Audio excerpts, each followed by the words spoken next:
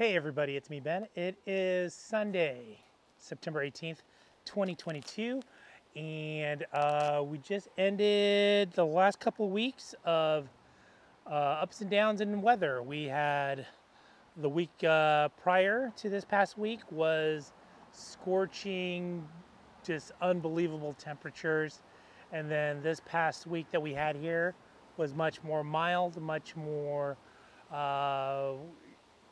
kind of going into fall mode. I'm hoping that that last heat wave was its last hurrah for the year.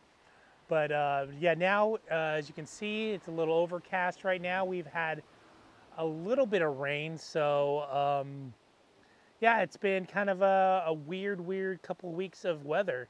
And now this coming week, coming up, is going to be a bit rainy and a bit, you know, more fall-like. I'm hoping, we're hoping. So we spent the weekend, this past weekend, preparing, putting things away, things that can get water damaged. We put away and just kind of prepped all the animals and everything else for the rainy few days. So anyway, let's kind of give a quick recap from the past couple of weeks. Last week, not too much going on, but the prior week, it was pretty bad. It was pretty bad weather-wise. It was pretty bad animal-wise, but we got through it. So, anyways, let's start out with the heat wave. We had a really bad heat wave a couple weeks ago. I mean, the temperatures average 108 to 112. For 5 straight days. I mean, even including Labor Day, the Labor Day weekend, we knew it was going to get hot. So the Sunday before Labor Day, it was just scorching hot, and then it kind of just carried over until the Thursday and Friday of that week. So in the midst of that, we lost a few of our chickens. We lost Ryu, my dad's rooster. He's been kind of like our mainstay. I don't know if it was from the heat or old age or a combination of both, but we're really sad about that. But on our front, I lost our Orpington Toffee, and we lost ZB, one of our originals. So we lost them to the heat, and so we had no idea how severe this heat wave would have impacted our chicken herd. So fortunately for us, all of our goats and our pigs did okay, because we know that with pigs, they don't have sweat glands, so that's why they need to be cooled down with mud or water constantly. So their only sweat glands that they have on their body is in their bellies and in their feet. So that's why, everybody says pigs are dirty animals.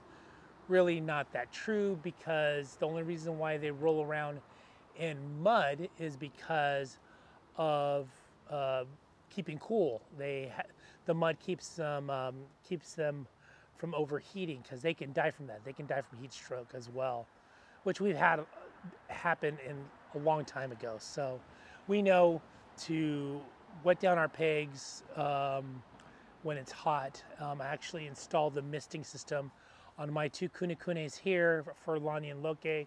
Have a pool in the shade for them as well, and created a couple mud holes for them. So they were dirty, but they were managing the cool weather. So, and we have a little bit of breeze where I have my pigs at. But with my dad's pigs, I have them, I put them on a sprinkler system, so I go out there every couple hours when I'm at work. I just kind of run out there, turn on the sprinkler, and let it run for about a half hour, go back in, turn it off, let them roll around in the mud. It helped them a lot. I did worry about the mama pig and the 7 babies, just because the mama pig goes in that crate that we keep the babies safe in. Well, I had to wet her down every hour just to make sure she doesn't overheat either. But fortunately for us, now that we were able to get through this, now she is outside in a pen with the babies, and the babies can run around in the hay and everything. So they're very happy. So we're very pleased that they were able to get through it. And the goats, and they usually do really well in the heat. They just find shade, and then we make sure we have plenty of water for them. Juno actually also did very well with the heat wave. She just stayed in the shade, kind of just saved her energy. We made sure she had water. So yeah,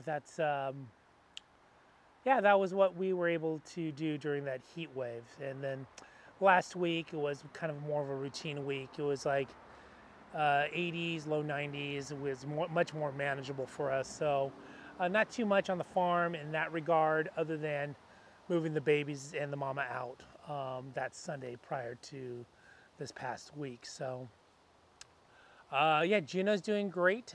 She's out and about. She runs around with Phoebe, my dad's cattle dog or herding dog.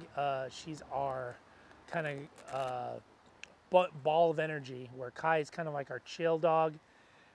Phoebe's the bundle of energy, but Juno kind of matches up with her in that they kind of play around.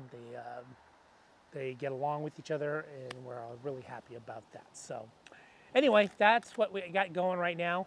Also, not this past weekend, but not this weekend, but the weekend before, after the heat wave, there are a couple things that my brother and I did. We were able to go to that Tiny Fest expo at our fairgrounds here, which is kind of like a exhibition of small tiny homes, the ones you see on TV. People who live a van life. They have solutions for people who want to live that lifestyle.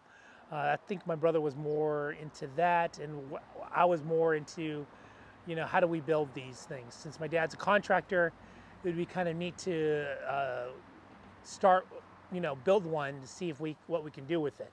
So that would be great.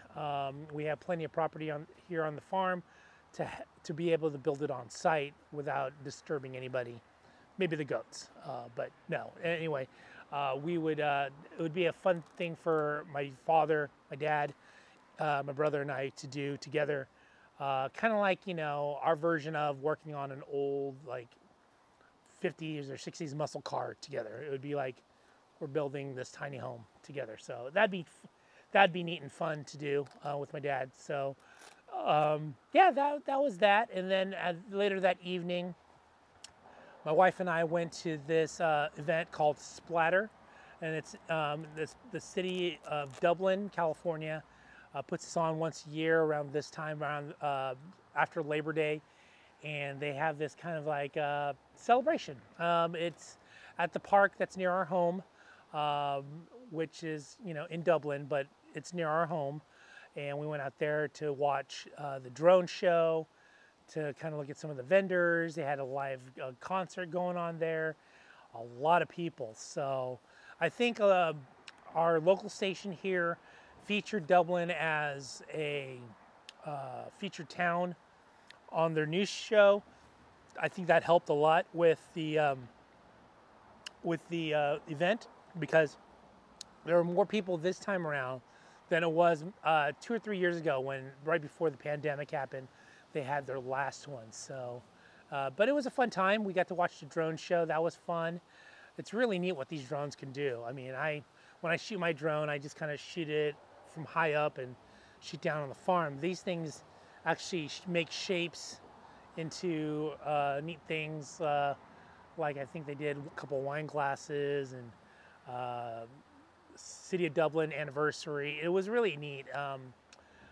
But yeah, my wife and I had a good time there, and yeah, we just kind of relaxed the rest of that weekend, and kind of went into the new work week with kind of a rejuvenated mentality. So looking forward to the fall. Absolutely, I'm kind of done with the summer, and there's a lot of kind of watching over the animals in regards to making sure that they don't overheat, and I'm ready to wear a vest again. As you can see, it's a little overcast now because of the rain coming this week, and I'm hoping that kind of carries on. We do really need the rain, so yeah, so that'll be something I'm looking forward to, and my wife is always looking forward to Christmas. To her, Christmas has already started, so So yeah, that's it. That's what's going on the farm right now. I know this is a bit long-winded, but it's a couple weeks worth of review. So hope everybody has a great rest of your week, this upcoming week. Like I said, stay vigilant, stay safe with the rain if you're here in the Bay Area, and just, you know, be safe and vigilant wherever you are. So this is the farm, and hopefully I will talk to you all sooner than later. Aloha. Thanks, Gino.